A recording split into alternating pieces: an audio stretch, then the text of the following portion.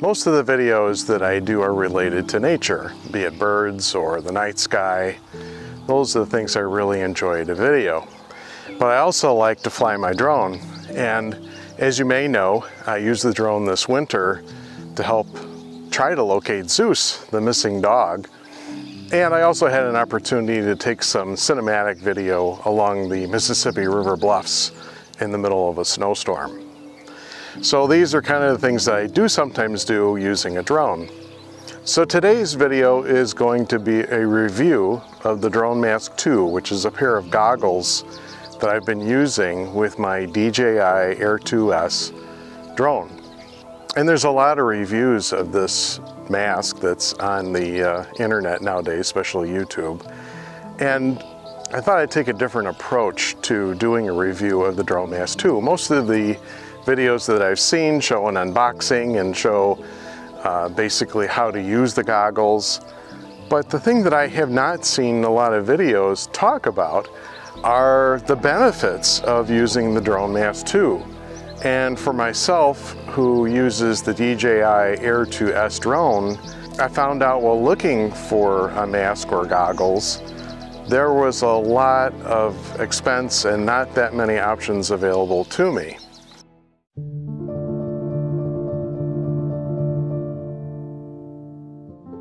So why do drone pilots need goggles? Well, it depends really what that pilot's intent is, but I think that FPV, first-person view goggles, started with drone pilots that were using drones for sports, doing acrobatics, or potentially maybe using them for an indoor setting.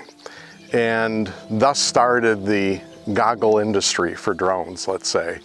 And the initial goggles that were out there were electronic and analog. And analog goggles are good enough to actually see where you're flying, but they lack the resolution that you now have today with digital. It's kind of like in the old days of TV, watching something that was analog television, and then all of a sudden now we have digital and we have HD. And you can know the difference of what it's like to actually see something on an HD screen versus a standard television. I mean, it makes a world of difference. As time has progressed, there's also been a need for pilots to use them in an industrial setting. You know, there's a lot of drones out there today that are used to do inspections of bridges or maybe power lines, power poles, things like that. And again, you're in a situation where you just can't see that detail that you can see with a pair of digital goggles. So that's kind of become the second avenue that's become very popular. And then for those like myself who are part-time recreational and maybe occasionally do things for cinematic video, kind of at a disadvantage if you're trying to fly down a wooded path, for example, and you just can't see the branches. And all of a sudden, whoops, there's a branch and your drone goes tumbling to the ground. That never happened to me, of course, no. So to summarize, there's different goggles for different drone pilots, and there's different equipment available based on the drone that you own.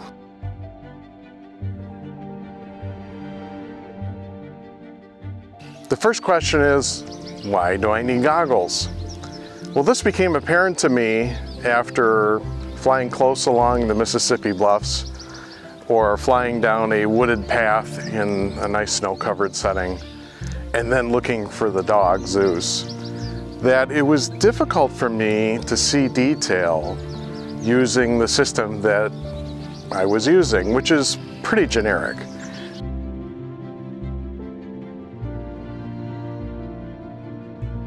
So when you buy a drone such as the Air 2S, you get with it the drone, batteries, propellers, and a controller. And this controller is the basic model controller that DJI sells. There's no display built into it, and you are using your smartphone to really see where you're flying. And although this is okay for most situations if you're doing recreational flying or where you really don't have to see detail, I certainly got to a point this winter where I thought, man, it would be really nice to see what it's like to fly FPV, which is first person view. Being able to look inside a pair of goggles to see what it is that you're doing. Because without a pair of goggles and having just your smartphone display in an outside environment is not the best, because there's a lot of glare, there's a lot of brightness from the sun or a bright sky, and smartphones have so many nits of brightness that typically aren't bright enough to compare to a bright sunny day. And especially in the winter when you've got snow on the ground, it's so bright that it's almost impossible to really see any kind of detail using a smartphone, or if you were going to be using a tablet. So that's the crux of the whole matter. Without wearing a pair of goggles, I really felt at a disadvantage when trying to fly somewhere where detail is important.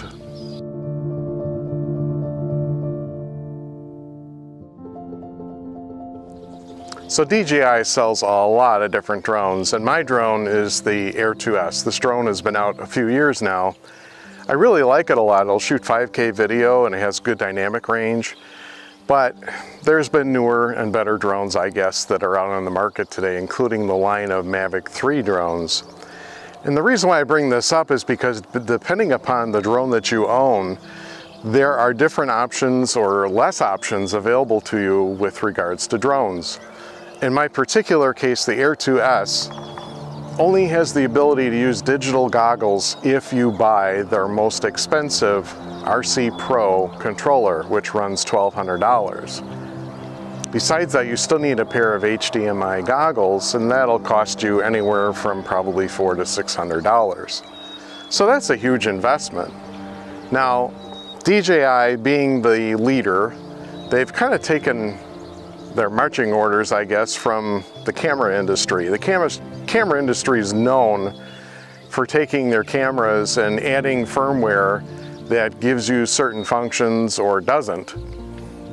And DJI just announced in the last week that they are now including electronic goggles to be connected to their Mavic 3 line of drones.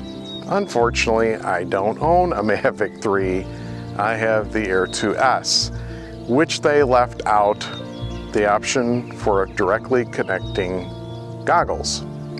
So with my particular drone, the only way that I can add digital goggles is by buying the most expensive controller they sell, the RC Pro, which is a $1,200 controller.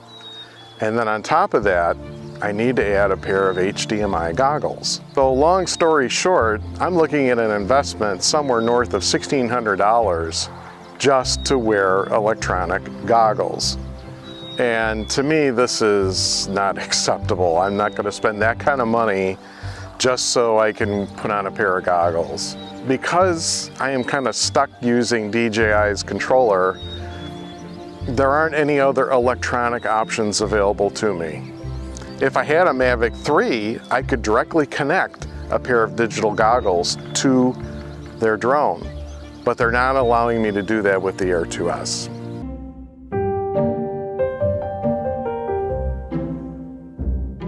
Besides the $1,600 to $1,800 option, what other options do I have? Well, that brings up the DroneMask 2. You can use a pair of optical goggles with a smartphone and be able to see rather clearly, at least with the DroneMask 2. Before I start talking about the DroneMask 2, however, let's look to see what other options there are out there for a pair of lens type goggles. On the low end, you could go and buy an app for your phone called Litchi, or is it Litchi, L-I-T-C-H-I, that runs $25, I believe.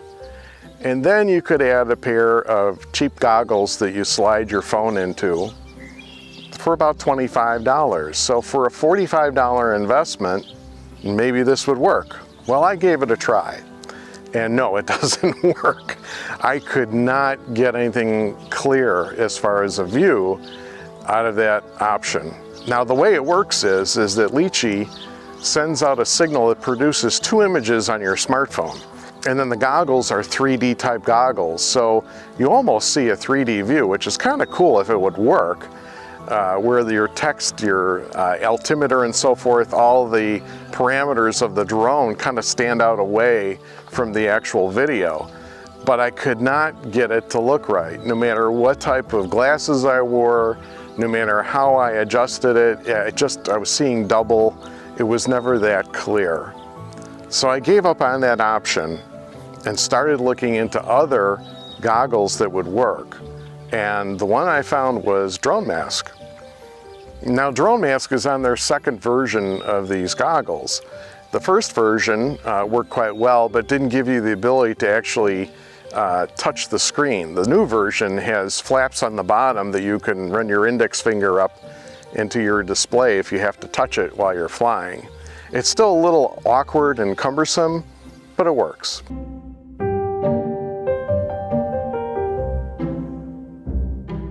Let's take a look first at some of the cons to wearing a mask like this. The first one I would say is it's front heavy. And especially with my Galaxy 9 Plus, it's a big phone and that adds a little more weight. Secondly, I found that the only way I could get them to focus was to pull them out as far as they will go away from my eyes. So this even makes it more front heavy. But there is a solution to it. You really can't see where you're going anyway, so you might as well just tilt your head down when you're actually flying. And that does get rid of a lot of the pull that you might get from the mask.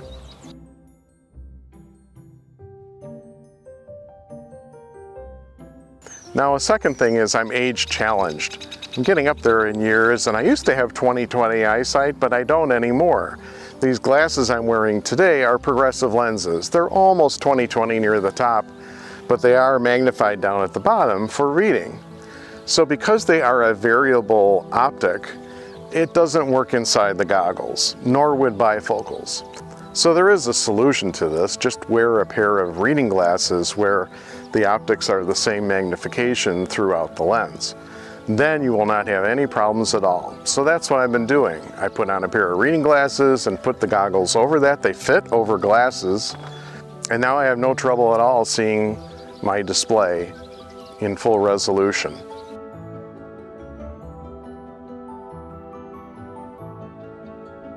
Because I have a Galaxy 9 Plus, which is a big phone, it's almost too immersive. You kind of see off all the way to the edge of the screen. And I don't know how to explain it, but when you're looking around, it's a little bit harder to see things because you have to look all the way into your peripheral vision. So if I had a smaller phone, this might work a little bit better.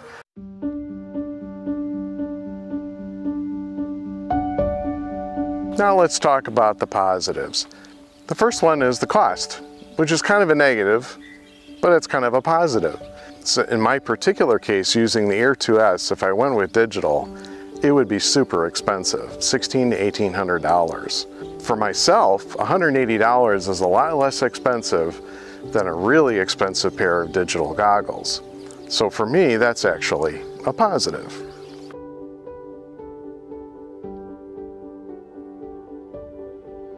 The resolution is really good. I've been flying these goggles now for the last month, and I can see flying down a path that's wooded and has a lot of branches. I did a test with it around our house here, and we've got a lot of trees. And I was able to successfully fly the drone through a tree-lined path without worrying about crashing into a branch. I could see the branches. So for me, that's a big plus.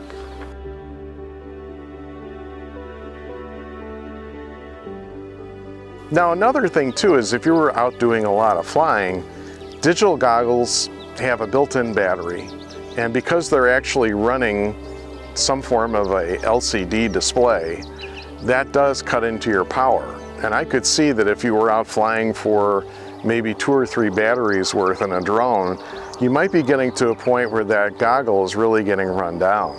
Whereas with wearing a pair of optical goggles, you're using your smartphone. And guess what? Because your smartphone is enclosed inside of the case, it's not as bright, so it's not using a lot of power on the smartphone to actually see where you're flying. And I could see literally going for the whole day and not have to worry about your phone actually dying on you. So the battery life is really good when wearing a pair of optical goggles.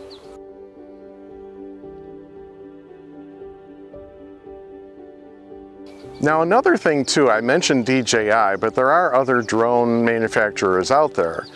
There's Skydio for one, Optical's another one, and both of those also use your smartphone as a display. So if you were to buy these goggles, it's an investment. If you decided at some point to go with some other drone manufacturer or buy another DJI drone that uses a smartphone, you already have a pair of optical goggles that you can use into the future with your same smartphone.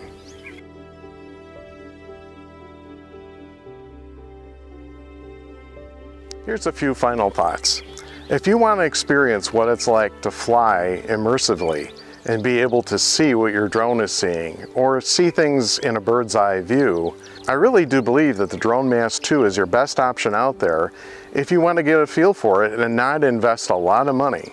$179 is an investment, but it's a lot less of an investment than going with electronic goggles.